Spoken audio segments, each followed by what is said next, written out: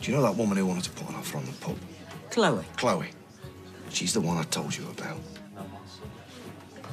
So she's that Chloe? Yes. Right, well, no wonder you were acting weird. What's he on about? She's a punter. I used to drive her around. Oh, aye. And what else? No, nothing else, Liz. She got the wrong end of the stick. She tried it on with me. I knocked her back.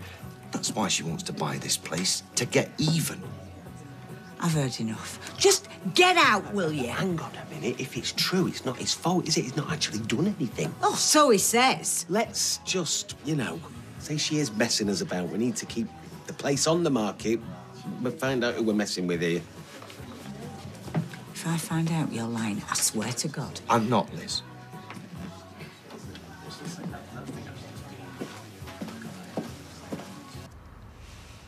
Did Peter say where he's gone?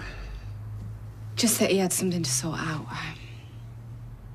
I could try his phone again, if you wanted. No, I'll wait, if that's all right. Look, Ken, if you've come to give us another lecture about the Rovers, then don't bother, eh? Some woman's put an offer in, so she'll probably get it. I know. She told me. Oh, do you know her? Not exactly. Not as well as Peter. What do you mean? Look, you have to believe me.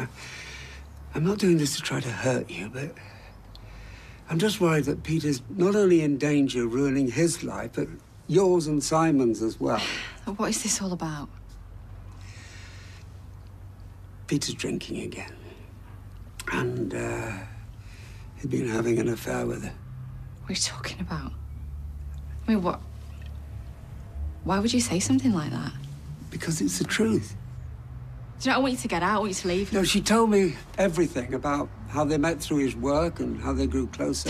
Well, it doesn't mean that he's sleeping with her, does it? No, but I saw them arguing and she told me about the money. What money? The £2,000 he borrowed from her.